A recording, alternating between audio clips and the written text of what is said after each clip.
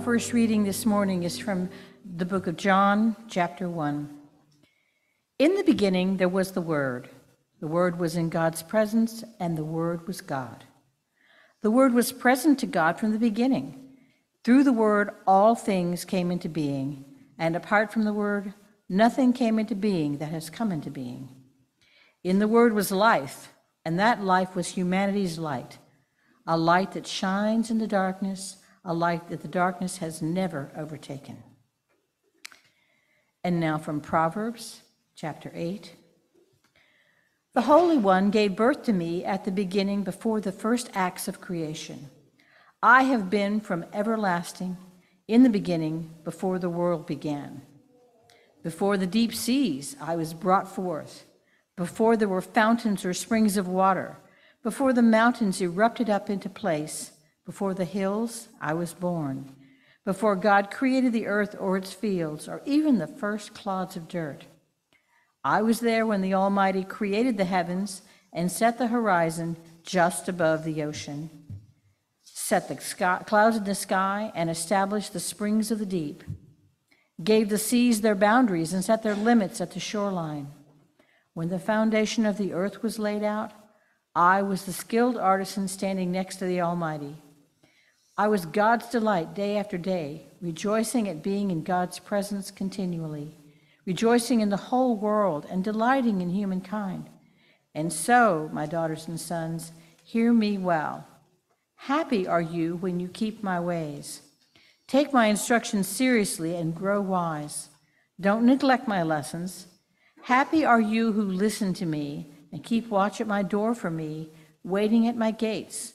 For you who find me find life and earn the favor of the Holy One. But you who lose me, lose your own souls, for all who hate me love death. Ancient words for our present day consideration.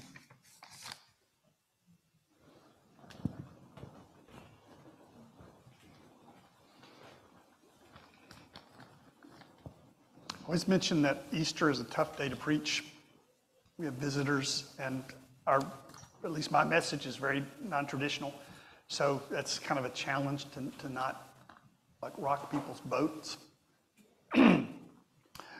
Earth Day is also a challenge for me. I know that when people come to church, you may have had a long, hard week, and you're just trying to get through. You want to put one foot in front of the other, and the last thing you need is to come to a church and hear that your species is on a death spiral, and which some of you see as a downer. I don't. But what do we do about that? Because it's kind of a fact, too. When a kid kicks a basketball and the ball goes on somebody's property and they get shot down, and your leaders and my leaders are not blaming weapons of violence, they're blaming people who are trying to make the world better. That's a death spiral. And I don't think it's necessarily helpful. I think you go to environmental rallies and people think, well, it's just some facts people don't know. So if I say this fact, then people will care. Or if I just scare the bejeebers out of them. Which is hard because that's where people are. Right? We're looking at trauma, a nation that's traumatized. And a topic that most people don't want to hear is that it's not that people don't care. If this were genuinely a democracy, we would take care of this pretty quickly. Right? Healthcare, all of those things, very popular. The reason they don't happen is because rich people have bought democracy in the United States. Period. So as long as we try to operate within this economic system and this rigged political system, no wonder people feel hopeless. Right? No wonder people feel despair, that there's nothing they can do. So something that's not really necessarily helpful today is to realize that until we get beyond this economic system, we don't really have a democracy. And to understand that the rich people have bought, the oil interests have bought the process. Right? When you can give money and it's black, it's unaccountable. When it may be coming from other countries, and we don't know, we just don't know. So where's the hope? Right? For this particular Earth Day, where is the hope that's not based on just kind of distracting ourselves and deceiving ourselves? I think there is a hopeful path. Maybe not hope in the traditional sense, but I think you and I can give ourselves to this value of living the rest of our days in a way that's in harmony with nature and realizing that will be a life that's worth living. It may turn things around. That would always be the hope. But either way, we're not selling out. And that's, I think, what really depresses us, right? Not living for our highest value.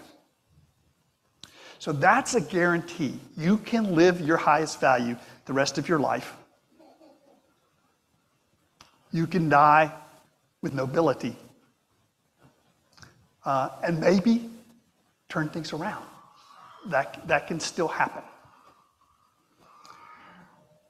But one huge problem in this country is that Christianity, as it survived, serves the other side. The supernaturalism of traditional Christianity is a terrible enemy to the environmental movement. Think about it. If you say that the sacred is supernatural, you're saying the natural isn't. So what you find here is what I think of as nature mysticism. A realignment of Christianity around nature and life and intelligence. And what I want to suggest is that's always what the original product was. That's what Christianity was. And this series is trying to show that to you. That when Jesus talks, he's quoting from the wisdom passages, the Sophia passages of mystical Judaism. And by the end of this series, it will be rubbed in your face. That when he says, only me, he's not talking about himself. The way Jesus is taught would probably mortify him because it makes him sound like a total narcissist. Like, I'm the only one. But I tell you what, I'll take pity on you if you'll come and grovel at my feet. That's not what Jesus was teaching. And when we look at the sayings of Sophia, we realize he's talking about cosmic wisdom. He's not talking about his own self. I hope by the end of this series that'll be painfully obvious. Sophia was a figure in mystical Judaism that represented cosmic wisdom, natural wisdom. Jesus points to the wisdom. He quotes Sophia all the time.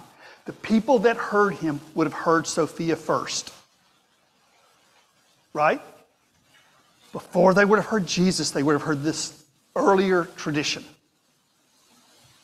And so they would have heard it in that context, calling them not to Christianity, but to life, to nature.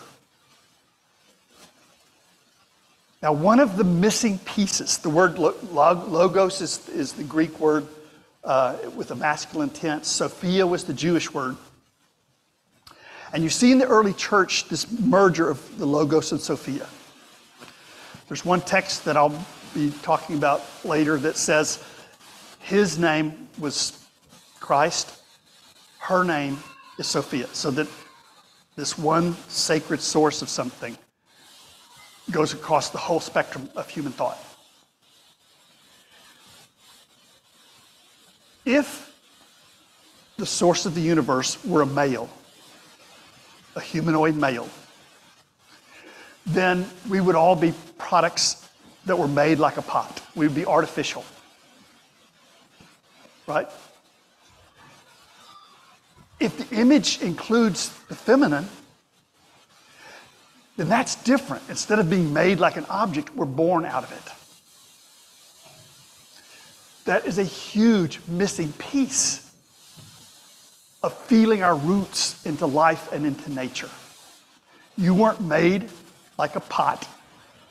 You were born like a beloved child. You're the expression. We're going to be looking at different versions of the tree of life. This is a symbol someday before I die, hopefully, I would like prominently displayed. The key to the tree of life is the roots have to be as big as the branches. We look at trees and cut them off at the ground. We have been taught that this world was made for us. We don't realize we are leaves on this tree. And until we do, Christianity is a problem. It's a problem to believe that the whole universe was designed for human beings and not for animals, not for trees, not for plants. So Sophia is calling us to the tree of life. Jesus is calling us to the tree of life. It's calling us to wholeness, not to the superstitions of the church. Traditional religion is something you can't know if it's true or not. What happened to Jesus 2,000 years ago, you can pretend like you know, but you don't. And the church can only produce hypocrites when it tells you that's what truth is.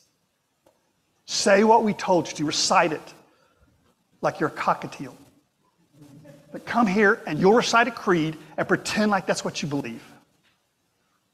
That's not helpful. To be very mild, that's not helpful. But if Jesus is quoting the source of life, if Jesus is calling us to the tree of life when he says, only me, then it's true, and you know that from your own experience.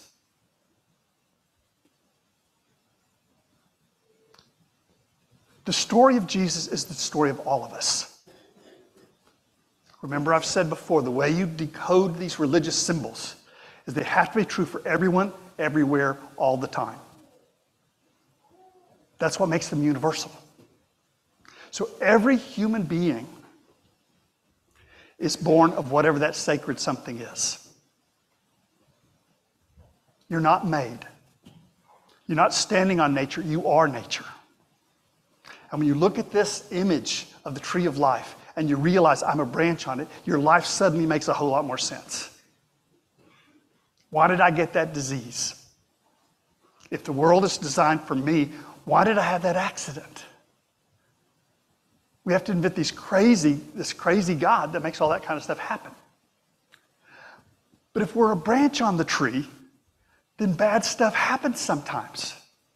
But that doesn't mean we're cut off. And the key is to realize when Jesus is called the beloved one, the only begotten one, that's you too. When Jesus is the only begotten one, that's not a mathematical equation. That's the love that every parent has for every child. A parent loves you as the only child.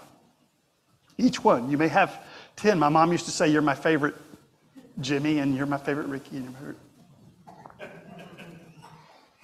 Fortunately, there weren't other Jimmys in the neighborhood, or I might have been placed a little lower, but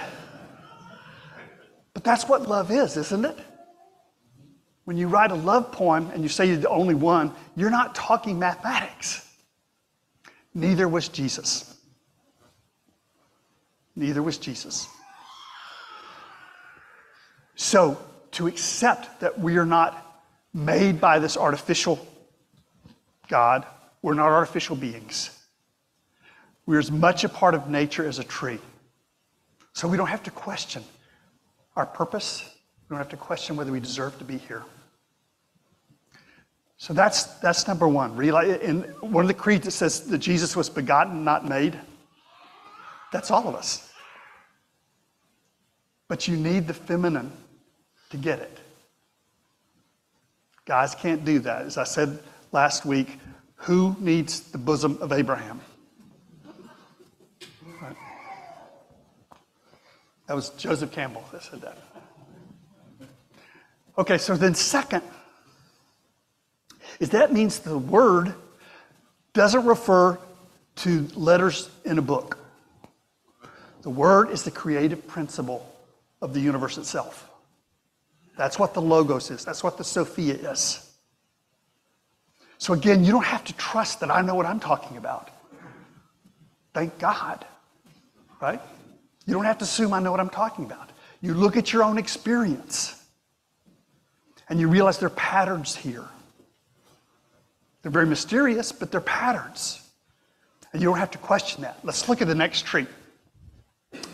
I like this one too because it's got the sun and the moon. When Jesus talks about himself, he's also talking about the creative principle of the universe. Listen to the Sophia passage. And again, people would have heard this before they heard Jesus. I mean, when you see that thing, in the beginning was the Word was God, the Word was with God, the Word. And you have to pretend that makes sense. It doesn't. It turns Christianity into philosophy. But if you had heard this first, Sophia singing, that she was there at the beginning, when God gave the sea its boundary, when the waters were not overstepped their command, when God marked out the foundations of the earth, then I was constantly at God's side. Again, this is Sophia. This is not Jesus talking. Yet. I was constantly at God's side. I was filled with delight day after day, rejoicing always in God's presence, rejoicing in God's whole world, and delighting in humankind. Now then, my children, listen to me. Blessed are those who keep my ways. Now, if that's the heart of nature speaking, that's different than a cult leader of a religion. But if Jesus says, do what I tell you to do, and you'll be okay. Nobody gets hurt. That sounds like a mobster. But if it's calling you to your own roots, your own essence in life, in nature, then yeah, you better tune yourself to nature or there's going to be problems in your life. So Jesus is talking, basically quoting Sophia, embodying it, so that we can feel that within ourselves. To follow Jesus means to find your own roots. It doesn't mean to say yes to what a preacher's saying. Again, thank God.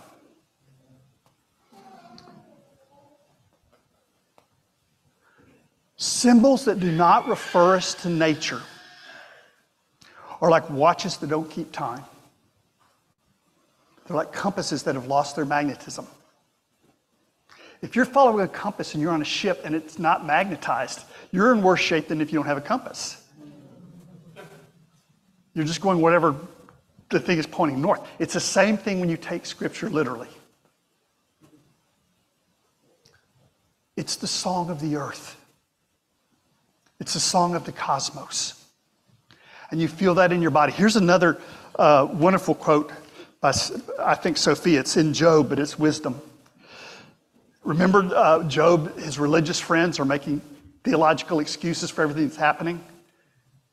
And he's basically saying, well, that's a crock, which is a theological term.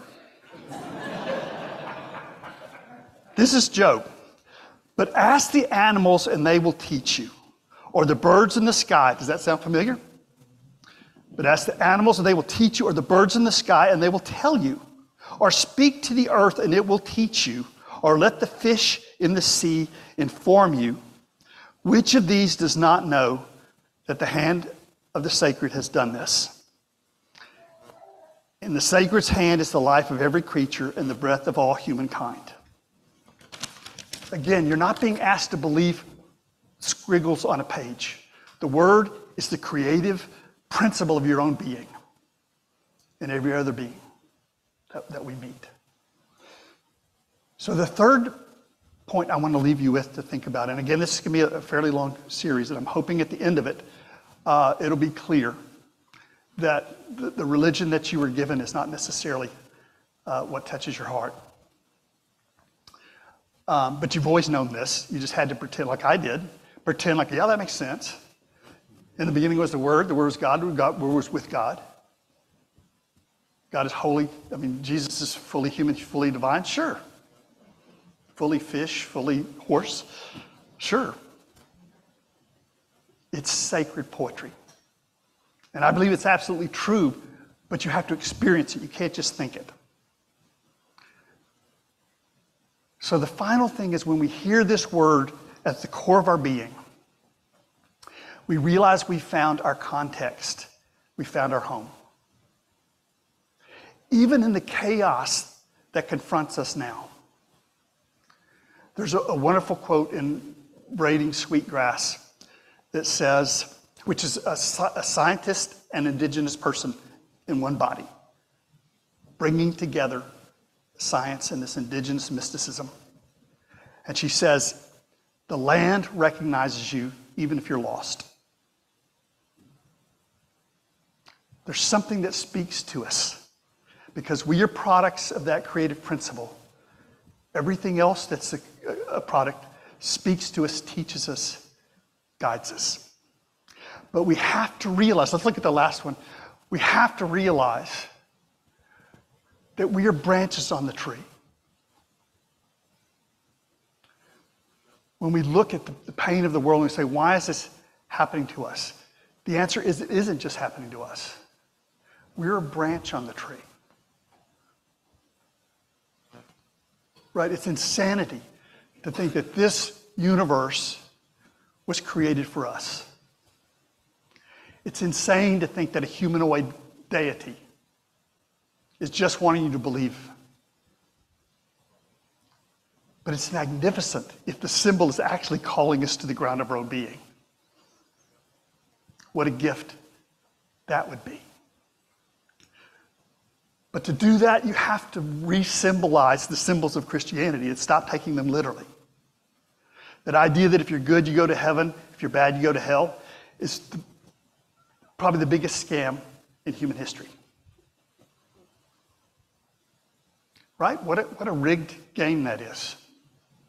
You come to church, you do what the preacher says, you give us 10% of your money, and after you die, stay with me on this. I don't got nothing for you while you're alive. But as soon as you die, you have some pretty nice house. Pretty nice house. I mean, that makes cryptocurrency look legitimate.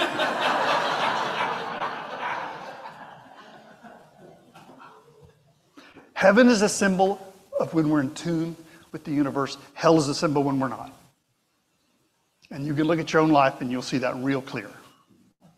You don't have to have a furnace underground to be in hell. And you don't have to be on the sky. The symbols break down. A couple of weeks ago, I was talking about, like, we look at centaurs and think, well, that's a really stupid thing. But then we believe in angels that are half bird, half person. And we have to ignore the fact that they can only fly up to about the clouds. Right? It's a symbol of something. And what it symbolizes is absolutely real in your life, but it has to be your life. It has to be your experiences. And then you'll know why you have to give yourself on behalf of caring for the planet, caring for animals. Love can only grow in that direction. It's all of us. It's finned people, it's feathered people. That's all of your family, and it's all around you. And it's beautiful, and it's wonderful, and to live like that will be worthwhile no matter what the rest of the world does. So, when we look at our nation and we see a kind of a death spiral, more and more money on violence, less and less money on people, and you see the church on that side, church is filled with people that are willing to lie in denial of science, to call their enemies horrible, horrible things, when Jesus said, love your enemies. And to realize your life doesn't have to be like that at all. You can leave that right now and live the rest of your life as a gift, a magnificent gift. The greatest hope for saving the planet is for us to live like that, but it'll be a good life no matter what happens. So we see our species in a kind of a death spiral. But we're also called to be ambassadors of a better way. The reason the church is a part of the death spiral is because they aren't hearing the Song of Sophia that Jesus was singing. So to realize we are begotten, not made. Jesus is the example. Jesus is not the exception. You are not an object. You are born into the world with a kind of a mission to spread that love. And it has to be ecological love, right? It has to be everybody, including birds, fish, insects. And then to realize that the creative principle within you is what Jesus is calling the Word, whether you call it Logos, Sophia. It's all around you, guiding you, teaching you. And finally, you realize that when you live your life like that and you give yourself wholly to it, you have found your context, you have found your home, you have found your purpose there on the tree of life. Well, these are my thoughts on these passages. We invite you now to a moment to think about what you believe.